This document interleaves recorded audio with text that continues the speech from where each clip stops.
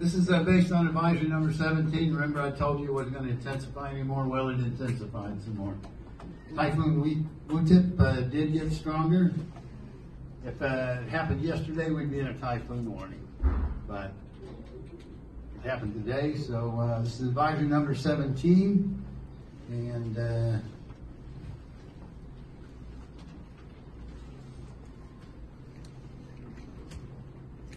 okay. This is the last visual of the day, and you can see it's got a really nice eye on it. And it's getting close to a CPA, and this is the color.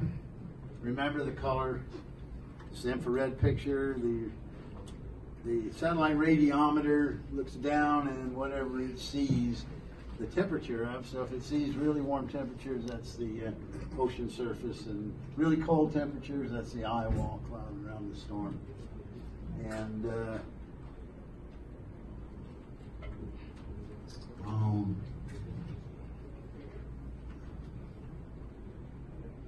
this is the water vapor, and this storm is now interacting with the trough over to the west, and this is going to slow it down. It's moving toward the northwest. It's going to slow down. It's going to get fairly slow movement over to the west. And it looks like eventually it's going to decouple, shear apart. Part of it will go northwest, and part of it will go out toward the Philippines. This is the microwave picture. So this is like a radar from space, okay? So it sees through the clouds. We can see the underlying structure, so this is really heavy rain. There's still lightning going on in there, so this storm could still be intensifying a little bit. It's already a Category 4. Category 4 is the next highest to Category 5, which is the highest category for typhoons. You can see out in this area, there's not much banding. So there's Guam, Rota, Tinian, Saipan. That's why we're not getting much wind right now. But it'll fill in probably later on tonight as these bands move out.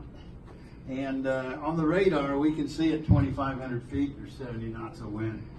So we can see 70-mile-an-hour winds, gusts, later on tonight. And so that's a nice shot. And this is the track, and you can see that Guam's pretty much in it. Rota's just out of it. We have a tropical storm warning out for Rota too, because as the winds come around to the southeast, you know Rota, the savanna there, the big plateau, 1,600 feet high.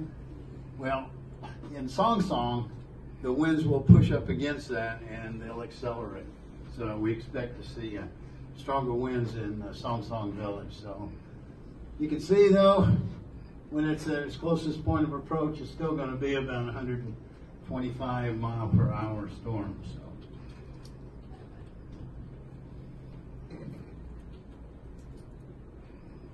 this is the uncertainty. And what this says is that it would be very difficult for this storm to move in a direction that would directly threaten us as a typhoon. So, but we'll still keep watching it. We always watch it. So, but right now, it's going to be moving this direction, moving slower and slower and slower. That's going to create big swells out to the west. So,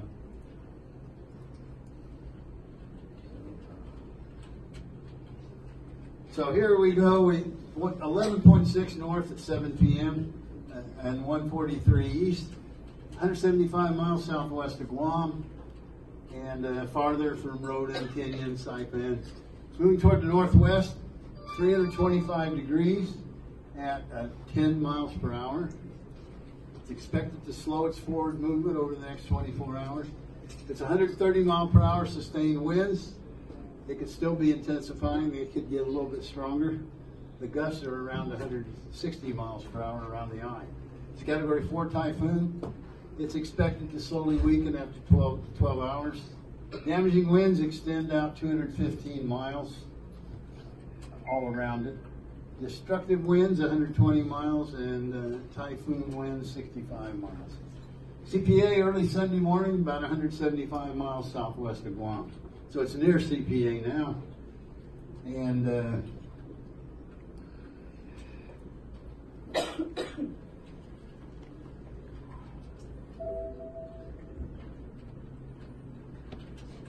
so 39 mile per hour winds up to the damaging winds are ongoing until tomorrow.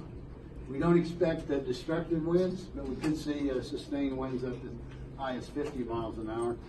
Anderson's reported gusts to 66 miles per hour, and we reported gusts up close to 60 miles per hour. So we don't expect destructive winds or typhoon force winds. This is we might pick this up. We might move this up to 45 to 50 miles per hour with gusts to 70, and so we might put Rhoda into. Might pick the winds up a little bit at Rhoda. Saipan and Tinian look to be pretty good.